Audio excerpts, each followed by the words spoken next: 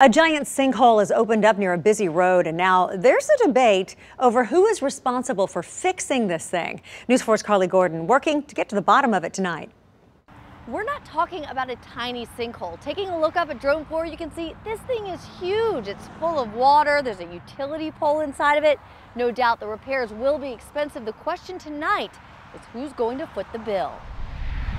Drive by Gary Matthews on Clarksville's Ashland City Road, and you can't miss it. Oh my gosh, I can't believe that. This sinkhole, we're told, opened up in July, and it's been getting bigger and bigger ever since. It could go to the road. Golly, it's terrible. Here's the issue. People who work nearby say the sinkhole is on state property, but they say the owner of Gary Matthews' used cars was granted an easement years ago. And back then, he even paid to have pipes placed underground. Right now, neither TDOT nor the property owner seem to be making a move to fix the problem.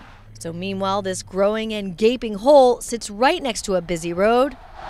Many worry a potential accident waiting to happen. It's got to be fixed. Somebody's going to have to be involved. Somebody could get hurt. They're dangerous.